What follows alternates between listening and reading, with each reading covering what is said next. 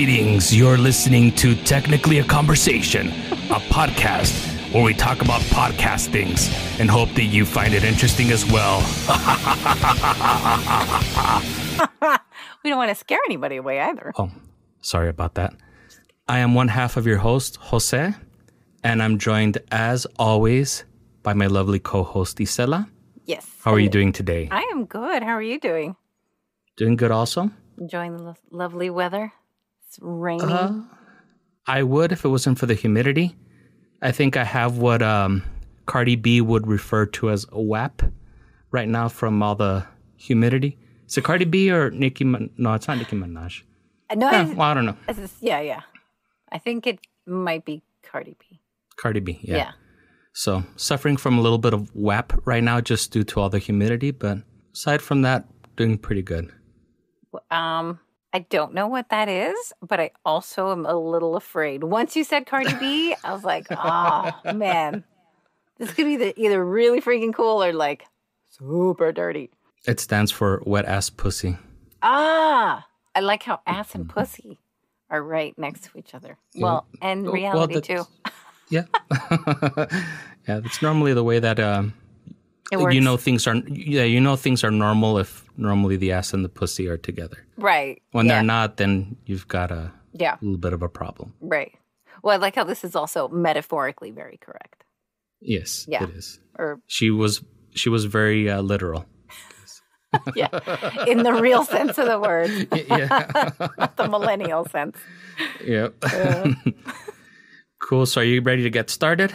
I am super ready. Very excited. See what Great. you have. So let me ask you a question, Isela. Tell me. Have you ever had a blood transfusion? I have not. Have you ever had coconut water? Coconut? Yes, I have had coconut water. How do you like it? It felt a lot more like hydrating than just regular water. So I really liked it. I mean, I didn't care necessarily so much for the taste, but I think the overall effects felt really, really good. Okay. Have you ever feasted on the blood of another human?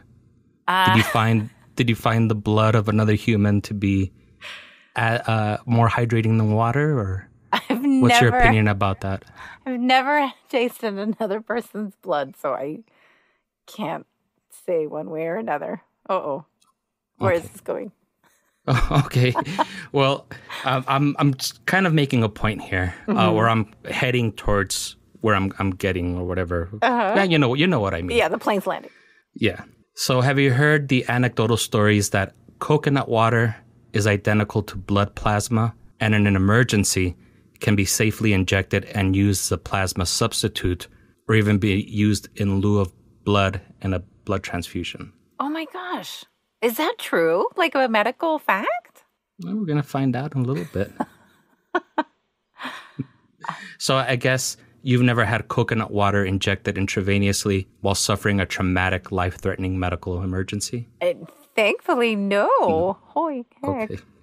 Well, have you heard that vegan vampires are drinking coconut water as a healthy alternative to their blood meal? Vegan vampires. Mm-hmm. I did not even know that was a thing. That's so that's very conscious, very, well, I guess not just health conscious, because I don't know what blood does for you, but I would imagine that coconut water's got to be a better alternative. Well, aside from blood being very refreshing, if all this is kind of smelling like shit, then, there's a little bit of a reason behind it.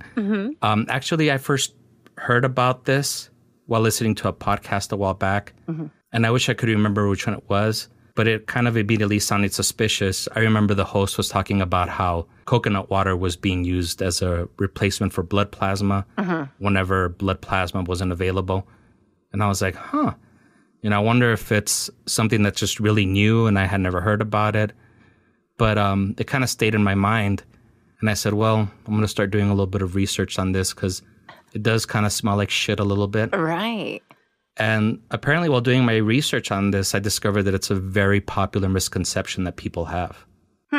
So we're going to go ahead and talk about this myth in a little bit of detail. Cool. And try and find out the origins of how the story entered pop culture. Oh. Is there any truth to the story? what would happen if one would actually inject coconut water into the bloodstream? Mm-hmm. And does coconut water have any health benefits? Oh, and also, is there such a thing as a vegan vampire? Yeah, that one especially. We got to get to the bottom of that one. Okay, so my sources for this research were Coconut Water to the Rescue, Parsing the Medical Claims by Elisa Barclay from NPR.org. Ooh. And Can Coconut Water Be Used as a Substitute for Blood Plasma? By Arturo Garcia from Snopes.com. Okay, so let's go ahead and start off with the origins of the story. Now, accounts of coconut water being used as a blood substitute have existed for decades, and they can be traced back to World War II. Some of the earliest reports claim that British and Japanese troops used freshly drained coconut fluid to administer emergency intravenous treatment to their troops. Oh, wow. There is actually one study with a sample size of 1 that noted that this had been used successfully on a man in an emergency situation on the Solomon Islands when nothing else was available. This is according to the Department of Emergency Medicine, Loma Linda University Medical Center, January 13th, 1999. In 2002, the Sri Lanka Sunday Observer published an article claiming that coconut water was the fluid of life and could be used as a stand-in for blood plasma because it's sterile, pyrogen-free, does not produce heat, and does not destroy blood cells.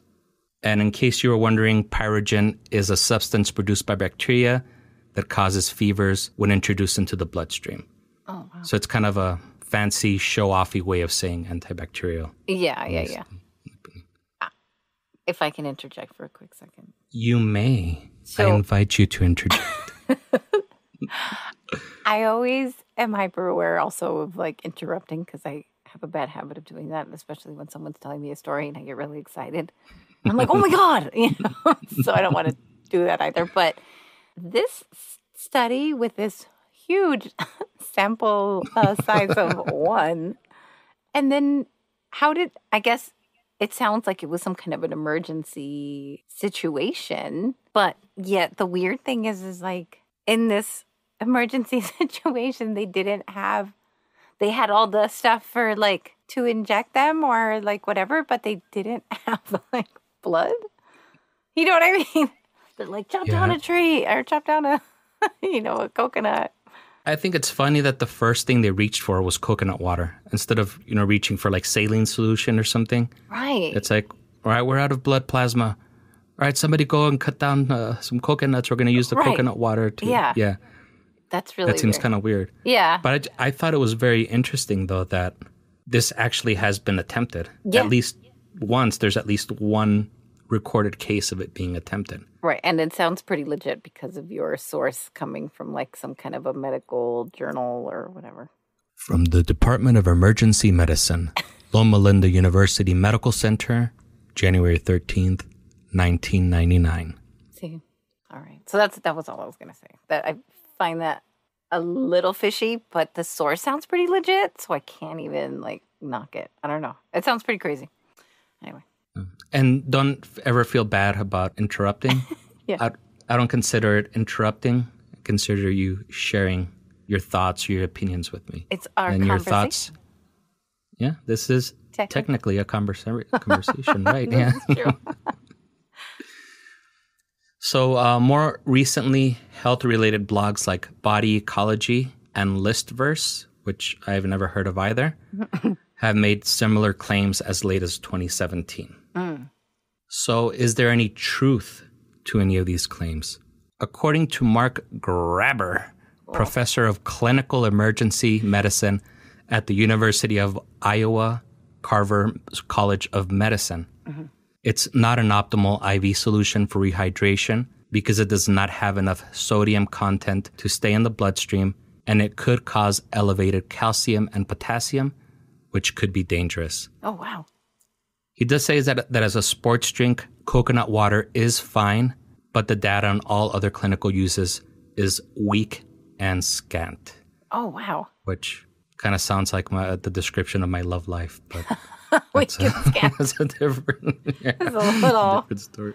it's a little cross. That's funny. Oh, wow. So this person is saying out of all the other studies, or just kind of like, hey, The study this of is one. okay, yeah. But is he saying like, okay, at least I know what coconut water is, and it would probably not be like the best option? That's what this particular doctor says. I actually do have some information from another doctor that kind of goes into a little bit more detail about Okay. what could actually happen. Okay, I'll just be quiet. So, no. I know, Don't be just quiet. So, before we actually talk about what happens if you were to inject coconut water into your bloodstream, I say we take a little cigarette break. Oh, yeah. So grab your cigarettes, grab your Bud Light Lime Tall Boy, maybe a coconut water to soothe our parched mouths. Yes. Let's take a little break, and we'll find out after we hear from one of our great sponsors what would actually happen if you were to inject coconut water into your bloodstream. After these messages, we'll be right back. Starting out your day on the right foot is crucial to ensure you have a great day, and CC Jitters is here to make sure that day stays great.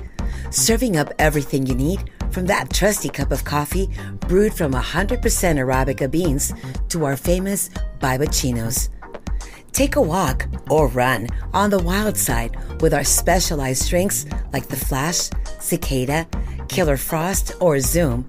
Or if you need an extra shot of caffeine, the X-Espresso is sure to wake you up. Stop by at any of our Central City locations. There's sure to be one by you. We're also located in the Windsor Heights, Petersburg, and Mounds View areas. Not a CC's Jitters nearby? No sweat.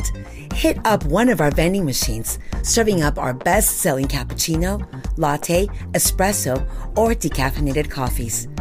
Follow us on the socials to sign up for our monthly trivia nights, where the winner walks away with a $75 Jitters gift card. And now, back to the show. So how was your break, Isela? It was lovely. Had a nice, not coconut water, but I had a nice big Cigarette? gulp of just regular water. Well, actually, spring water. You didn't hit up the Circle K and get a pack of Marlboro Lights? I'm trying to cut down. Your Bud Light Lime Tall Boy? No, I don't even know if I want to knock those things, because apparently I have some neighbors that really like it. Yeah, no, I've never tried it, but I saw it yesterday when I went to Walmart, and I was like, Bud Light Lime Tall Boy. Right. It just kind of seems like if it's not possible to make Bud Light taste any worse, Yeah. I think that they've achieved it with this one. I feel like that's the idea behind the lime in the Corona. You know how people do like the lime in the Corona? To take away the skunky. Is it the skunky? Yeah. That's never necessarily been like my preferred beer. I like the way it smells. I like the way lime smells, but you're talking to someone who also likes the way bleach smells. I know. I'm not a serial killer, I promise. But yeah. But what were those ones that we had? Those are the Strawberryta or whatever? Yeah. It was like, Yeah, that thing gave me Pepe. heartburn for 2 days. Oh, God, sorry. I won't bring those over again. Oh, no, the ones that we had were the Topo Topo Chico. Yeah. The Topo Chico I ones. was going to say Pepe. I don't know who the heck Pepe is. The Pepe Chico The ones. Pepe Chico, yeah. Anyway. So, those were tasty for me, I guess, not for you. Sorry. No, those were good.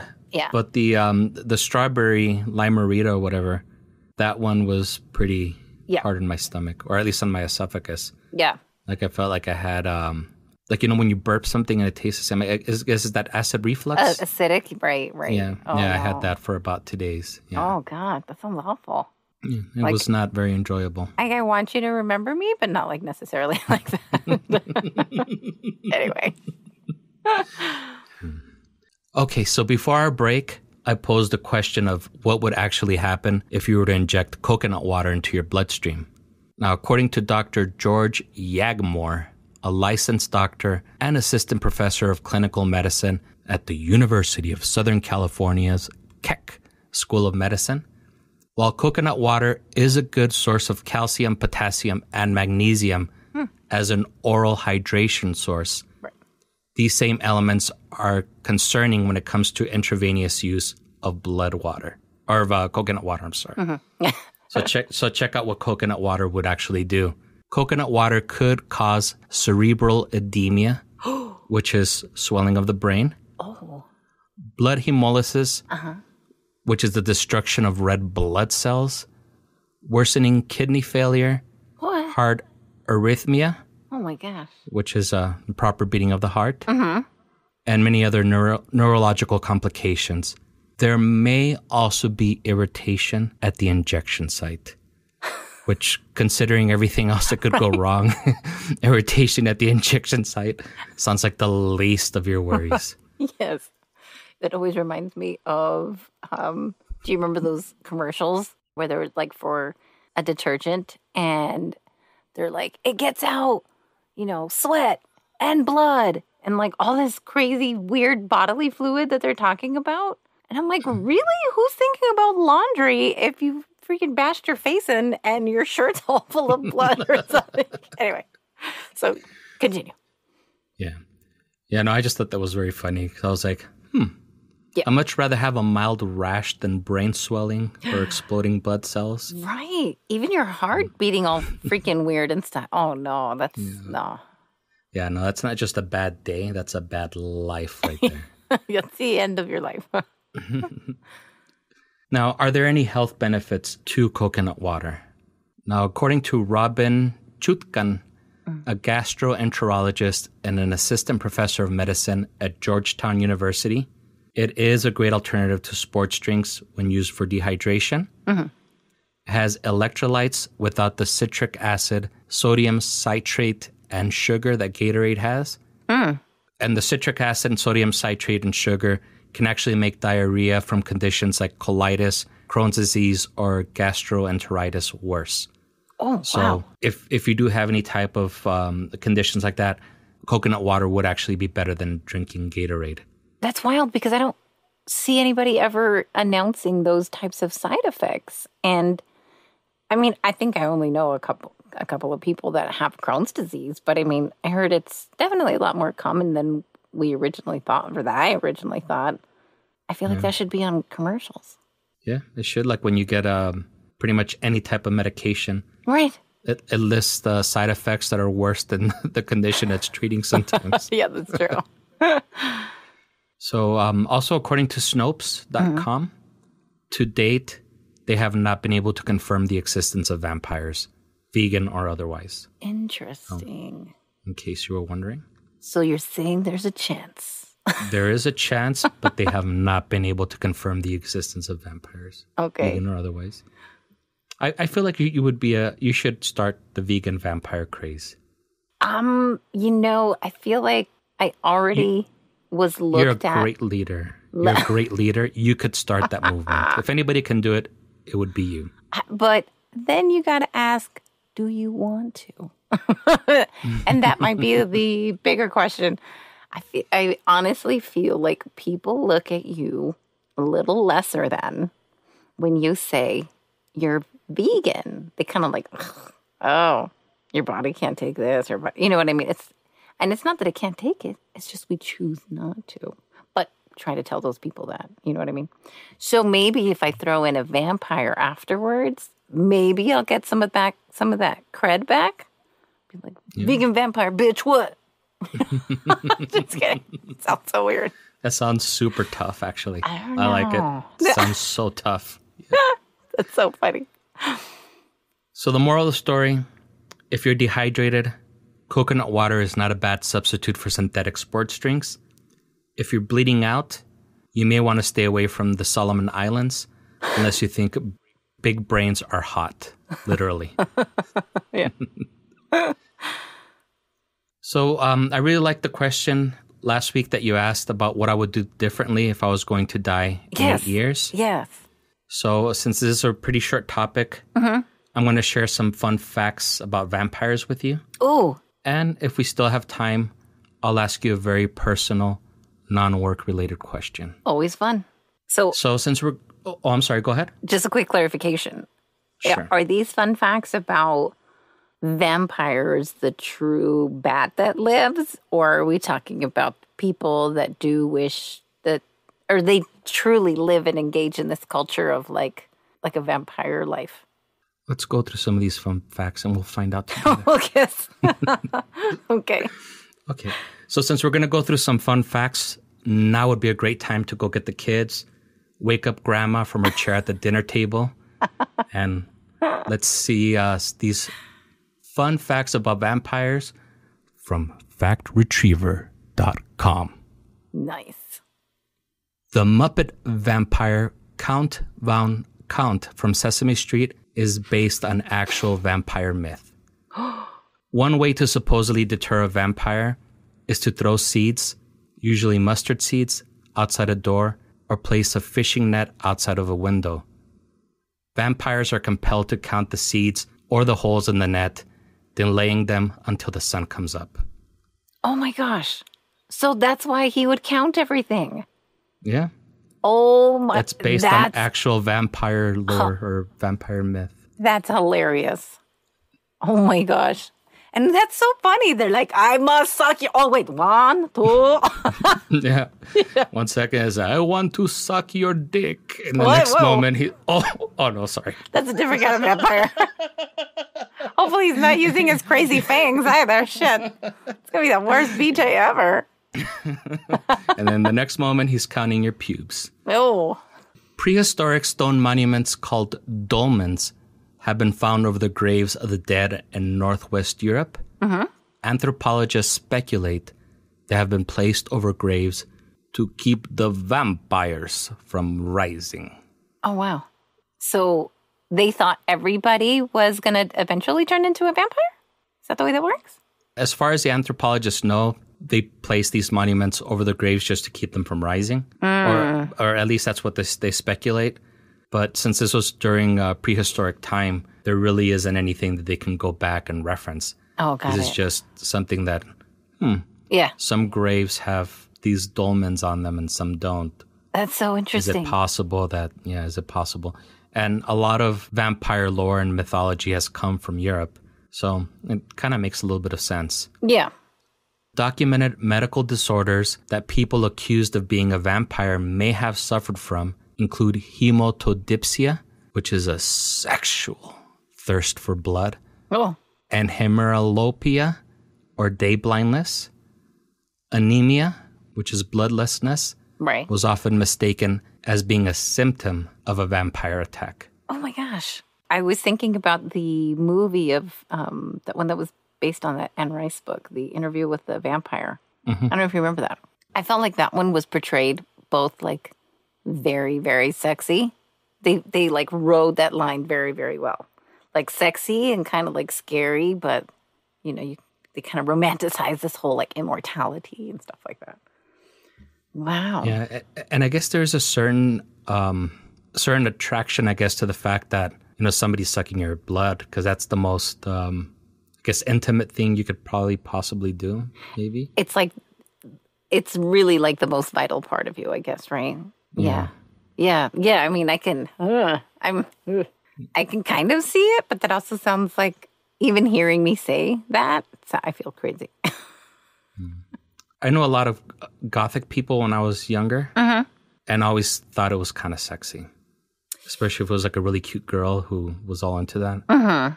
But then at the same time, the rational part of my brain was like, I know you can't get AIDS like that, but you start thinking about that, like, what other diseases could I get if I let this girl suck my blood? Right. Well, I don't think I knew a lot of like goth people that were into the whole vampire thing, but whenever you're done, remind me to tell you a really funny / awful story, which actually, you know what, we might even save it for another one because it's pretty crazy.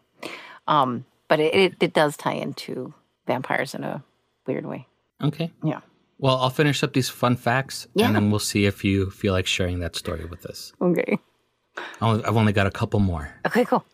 So one of the most famous true vampires was Countess Elizabeth Bathory, who was alive from 1560 to 1614. She was accused of biting the flesh of girls while torturing them and bathing in their blood to retain her youthful beauty. Oh my gosh. And she was, by all accounts, a very attractive, sexy woman. Really? It reminds, there's an actual vampire facial. I don't know if you've heard about this. And if you say no, like, I absolutely understand because you're a man. Why would you ever like look into facials, right? But if you haven't, I mean, I don't want to knock anybody either. I'm only familiar with the WAP facial, but I think that's a totally different thing. Came around a second time. Who would have guessed? Anyways, so what this vampire facial is, I'm hoping that it takes blood from another like part of your body, but then they inject it back into your face, and then it's supposed to keep like a youthful appearance, kind of similar to this countess. I wonder if she was the one who started this vampire facials. Yeah, she was the pioneer. She was in the 1500s. Yeah, from what I understand is she used to bathe in it. She used to bathe in human blood. Why was she not locked up? Why did she live longer than it sounds like she should have? I don't know the full story about her. Sorry. But I'm not going to lie, that does sound kind of sexy in a weird, Does it? perverse, in a kind of perverse way. It does sound kind of sexy. I think, I don't know. I always go back to smells. What does that smell like? How does old blood smell? I don't know. That sounds gross. Sorry. Yeah, true. So many things. I think right now that you said smell, because I always get grossed out with smells too. Mm-hmm. So that kind of snapped me back to reality. Sorry, man. I have a story actually, but it's totally not appropriate for a podcast that I'll share with you one day. Okay, I'm really excited. Oh. Okay. A vampire supposedly has control over the animal world and can turn into a bat, rat, owl, moth, fox, or wolf. Wow. That's a lot of Animals? things. Yeah. I like how they had the rhyming scheme at the beginning. Bat, rat, and they had to have it up with owl. Yeah. You had some cool bars there. As the rappers would say. According to several legends, if someone was bitten by a suspected vampire, he or she should drink the ashes of a burned vampire. To prevent an attack, a person should make bread with the blood of vampire and eat it. Oh my God. And actually, by the way, that is also the secret to a great sourdough. What? Quiznos, I'm on to you. Or whoever, I don't know who that's Quiznos. Oh my goodness. These are really crazy. Because first of all, what are the ratios like? Like how much blood would I have to use? You know what I mean? That's so wild. And it also reminds me being that I know you have Catholicism in your background, way back there. Ashamedly, I do. But they say those words. This is the blood and body of Christ, and then they give you the little Cheez-It thing. Yeah. So I guess are we engaging in a ritualistic, cannibalistic behavior? I know. I feel like maybe they aren't really realizing that they kind of are. Yeah, they should be kind of attuned with that. That's interesting. My God, what if Jesus was the first vampire? That would be crazy. The first vampire. So those are all my fun facts. Some of them a little funner than others. Yeah.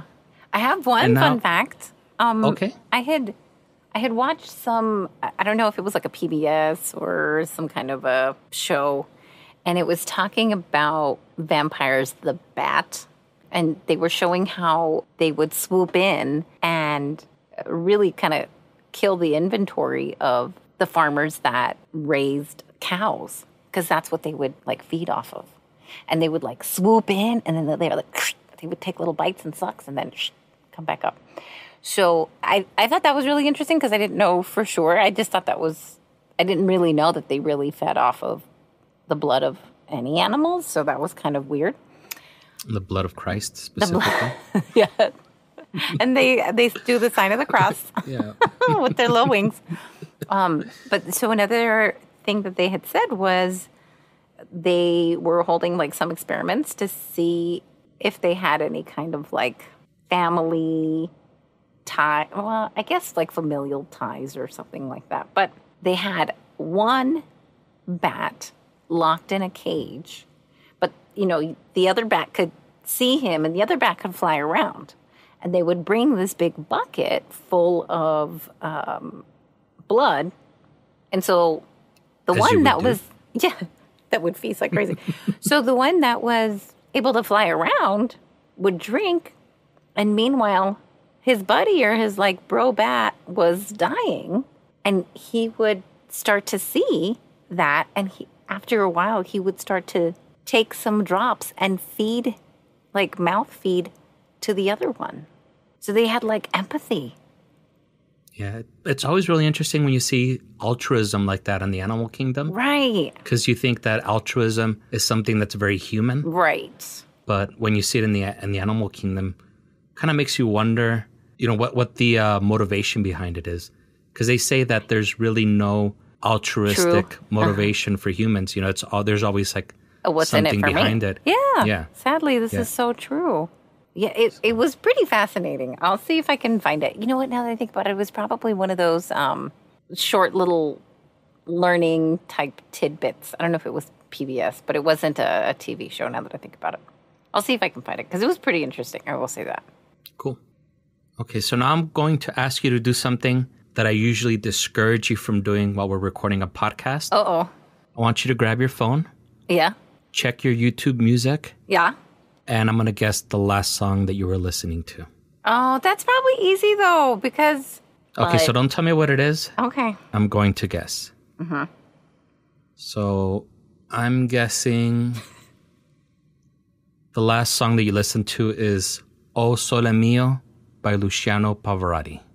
That is very random. No. No, I think that you're wrong. That was the last song that you listened to, and I think that you're ashamed to admit it. What? That's okay. You can admit it. We're among Look, it says friends. from my history. From my history, I've got MGK on here and then Tame Impala Slow Rush. Oh, the Machine Gun Kelly? Yeah, I think I've been telling everybody how I really like his last album. I'm like, I will be absolutely honest and say that when my daughter came up to me and told me, hey, you got to listen to his last album. And I said, Machine Gun Kelly. And at the time, I'd never heard anything about him. All I knew was that he was like some type of white rapper guy. And he's into machine guns. And he's into machine guns. And apparently his name is Kelly. Yeah. No. So, she said, no, he's gotten into punk. And I was like, I started listening. I was like, okay, now my ears kind of went like this to here. They were half raised. And then she also added that he teamed up with the Blink-182 guy, Travis Barker. And so by that, I was totally sold off of that. I was like, okay, I got to listen to it. And then after that, forget it. Like, I have been listening to that thing pretty nonstop. Yeah, I heard that song you sent me, and it was pretty interesting. Yeah, it was definitely not what I was expecting to hear from Machine Gun Kelly. There's no I always rapping. assumed it was rap. Yeah. Yes. Well, I think all his other stuff before that is definitely rap. So I think you're totally okay in assuming that that's... I mean, I assumed that too, but this was not at all what I thought. But I mean, now that I've gone through his entire catalog though, because I was like, oh my God, that was great. Like, where did he come from? You know what I mean? I like to hear the growth of an artist. And I started from the bottom. Now we're here. I'm just kidding. So I started from one of the first EPs that he had put out and kind of followed throughout the whole, all the way back up to Tickets to My Downfall. And it was quite a growth, but I could hear a little bit of that punk already in him. So not that far-fetched. Yeah, kind of like Poppy. She started off as being pop, and then eventually she ended up becoming a metal icon. Right. And now, God knows what she's coming up with. But the last couple of songs I heard from her were not very good, sadly. Oh, that's so sad. I hate that. You almost feel let down a little bit, right? Yeah. Like you want to tell what are you doing? But I think that's the problem that all fans have. Right. When an artist goes in a direction that you cannot follow or one that you don't expect, I think it's natural to kind of feel let down a little bit, or because you like an artist for a certain reason, and if they're not doing what you started liking them for, it's kind of hard sometimes to stay with them. But at the same time, as an artist, you get tired of playing the same song, right? 270 days out of a year, however long tours last now. Yeah. I agree, but I also think that when I think back to artists that I really particularly like, they've always had a really big arc of like, this is what they sounded like from the beginning, and they sound completely different now. So I think I really appreciate the growth in some, but when it doesn't sound good and they sound like they're singing about something that they don't know anything about, that comes through in the songs. And you're like, no, don't sell out. Don't just talk about like bitches, monies, and hoes, or I don't know, whatever. You know what I mean? Mm-hmm. So, yeah. I don't mind when they go in a different direction, but it's just, have they experienced it? Is it something true? Can I hear that? Yeah. That sounds very judgmental of you, so I'll make sure not to share with you the songs that I've written about bitches, monies, and hoes. I kind of think I've heard a couple. Or just singing a couple times. I'm just kidding. Okay, so we'll go ahead and stop it there. Yeah. We hope that you enjoyed the show and that you join us again next week. You can find us on Apple Podcast, Google Podcast, or wherever fine podcasts are sold. Follow us on the gram and Twitter at GreetingsTAC, or email us at greetingstac@gmail.com. The G is for gangsta. You. If you have a story to share with us.